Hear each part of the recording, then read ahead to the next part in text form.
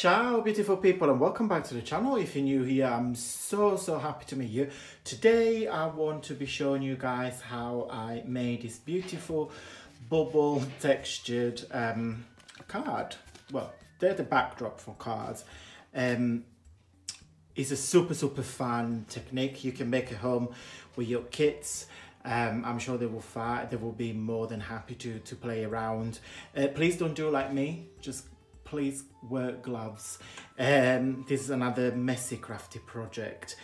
Before we crack on, I'll just ask you guys to subscribe to my channel please, and please join me on my Instagram, which I will put the link just on the screen now.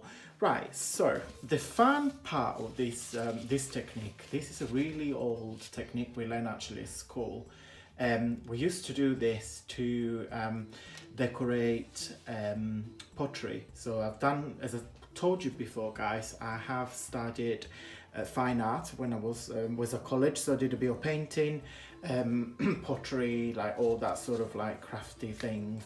And then I graduated into fashion, and then I moved into visual merchandising, which is totally different from when I started, but at the end of the day, it's just all creative journey. So those cards are super fun to make, and they're totally random, so you can control what you're going to create.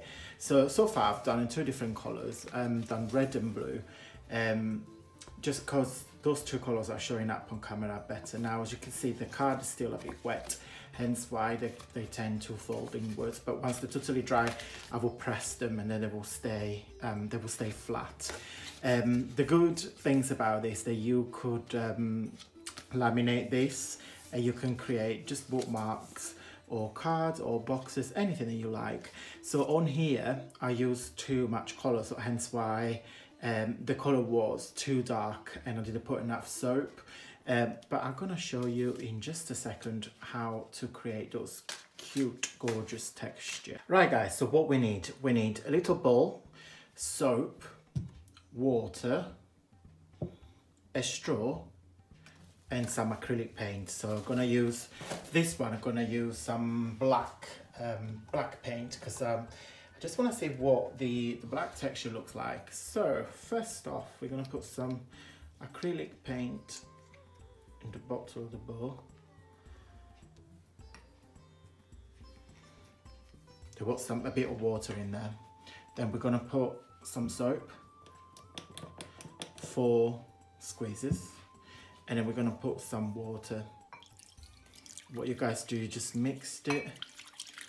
Just make sure the paint and the soaps are totally dissolved and mixed. It's only take a few seconds. Recommend to use to cover your work surface and cover yourself, because this is another messy crafty project.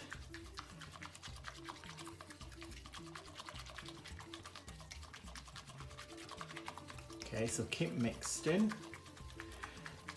Okay, so once the water and the colour and the soaps are all incorporated, you're just gonna start blowing using your straw. So just simply blow. Now, because I don't want my head to be on camera, I'm just gonna show you close up.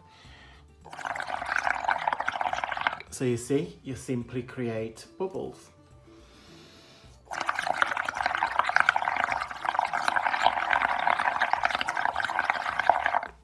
And then get your paper and simply dip your paper into the foam, and you get the bubble effect. Now this will dry. When it's dry you can see all the bubbles in a really nice fine line.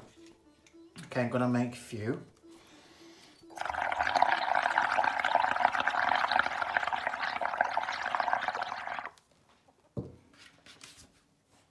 Simply dip and turn, dip and turn. It looks like marble, like a marble effect.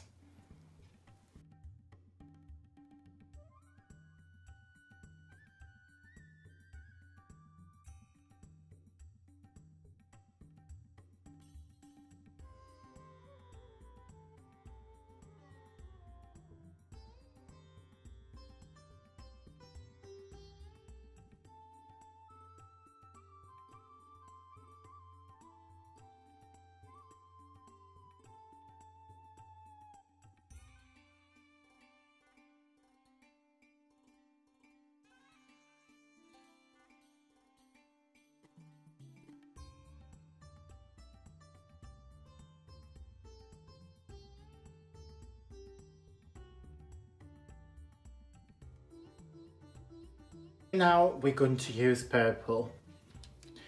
I just trying to pick a really bright color because the foam is not really bright, so I would suggest like deep oranges like that, or like deep yellow. Just use really vibrant color, so it will show off on when the foam starts to form. Just put soap, water, and just mix it. And only take less than a minute. What you could try and do, you can mix two colors together, but the water, when you do one color, the water, the paper needs to be totally dry, otherwise it won't absorb the foam. Because I tried to do that when the first color with the first layer of foam was still wet. The paper was soaked, so it didn't absorb the other color. Oh, look, it's there on my hand. Fantastic. So please wear gloves. Don't say I didn't tell you. Right. And again, I'm gonna do some piece of cards, and I'm gonna do a really big piece of A4. Right, let's blow some bubbles.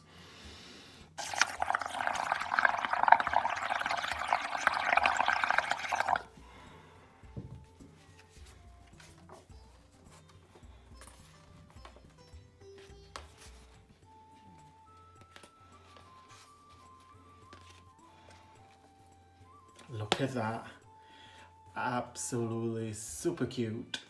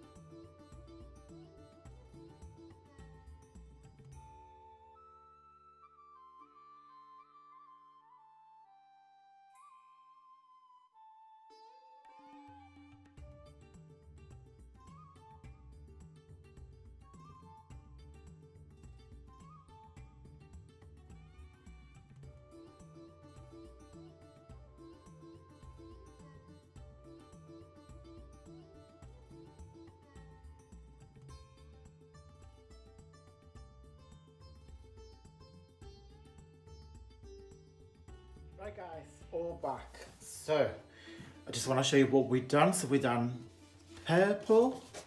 This is what I was telling you about. You see how deep that purple was in the bowl. Because of course the bubble is not as defined, you're only going to see a dull color.